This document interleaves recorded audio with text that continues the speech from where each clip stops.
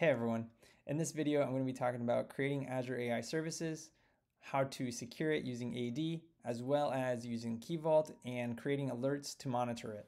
So let's get started. The first thing you're going to want to do is go and create an Azure resource group, and then in that resource group, search for Azure AI Services,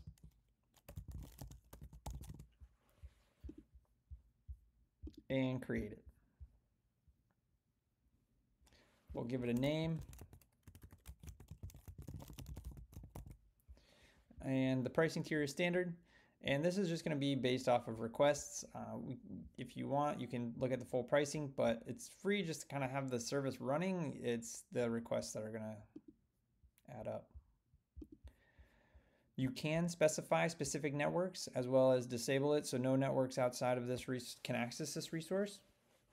So you can only use private endpoints and things like that. I will be showing how to specify just allowing like my network in just a little bit. The next thing you can do is also assign it identities so that the Azure services can be used in accessing things like Key Vault or other services using those identities. And you can add tags to specify what these services are going to be used for. And the last thing we're going to want to do is just create it. All right, so the service is created, and as we can see, it allows us to hit quite a few different AI services based off of just this one endpoint here. So using just that endpoint and a key from the keys, I'm able to access the language, speech services, vision, document intelligence, as well as I'll need this if I wanted to run it in containers. So how do we kind of secure this beast?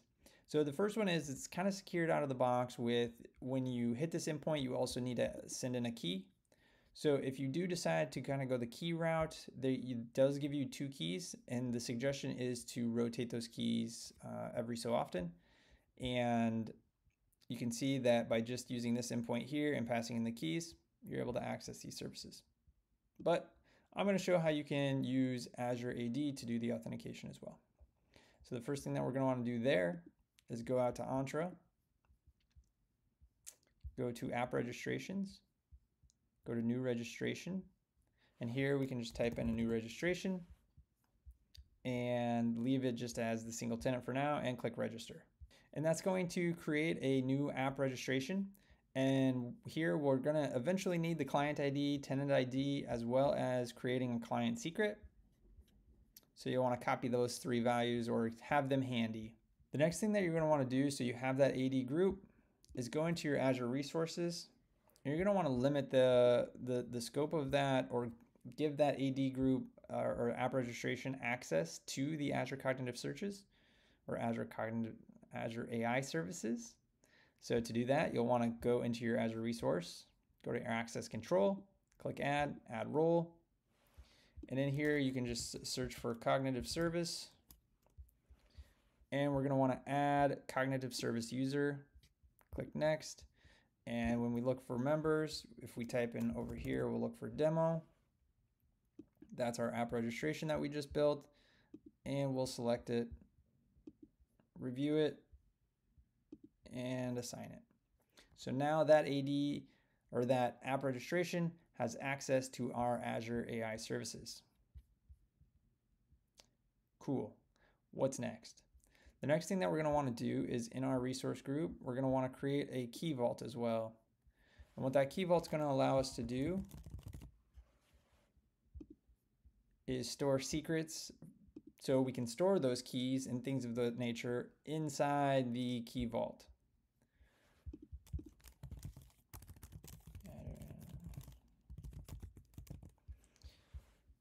And because this isn't a key vault video, I'm just going to skip to the end and create it. All right, so we went back to the Azure Key Vault. What you may need to do is add yourself or give yourself permissions to add things to the Key Vault. So to do that, you'll select your admin and then select you.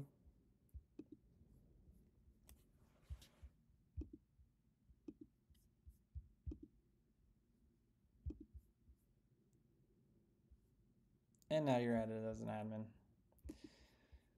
You may or may not be able to do this depending on your environment.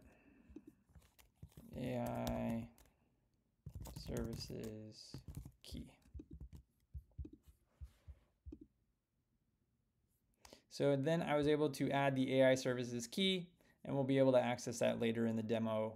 We have created our Azure AI services. We've created an app registration to be used, and we've also set up the key vault. So those are the three core concepts we need to start accessing some of this stuff with different aspects of authentication. And we have a demo here of doing a couple different things. So if you pull down the code base, you'll want to add these 6 values to your .env file, and those are going to allow you to now authenticate and use the Azure AI services. So one of the examples we have here is to authenticate with an API key. This is going to be kind of the fast, easy route, which is just get the AI service URL, get the AI services key, and boom, you're on your way, you're going. And then we just call the text analytics. So in this scenario, we're just analyzing the text, and we're just detecting language. And then we have one for authentication with Azure Active Directory. So the idea here is you have your Azure AI Service endpoint. You then are able to do a default credentials, because that's gonna end up using your Azure client, tenant, and client secret from your Azure app registration.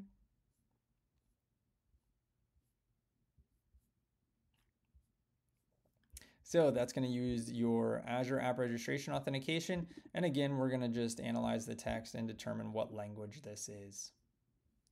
And then lastly, I just wanted to show being able to use the key vault with the app registration. So the idea here is you'll have your key vault URL and your AI services URL. Again, you'll do your default Azure credentials. So you're going to log in as that app registration. And then you're going to call out to your key vault to get the secret, and the secret name is going to be AI services key, and we're going to get that value, and then we'll call analyzing the text with that key instead of the app registration. So if I were to come down here and run this,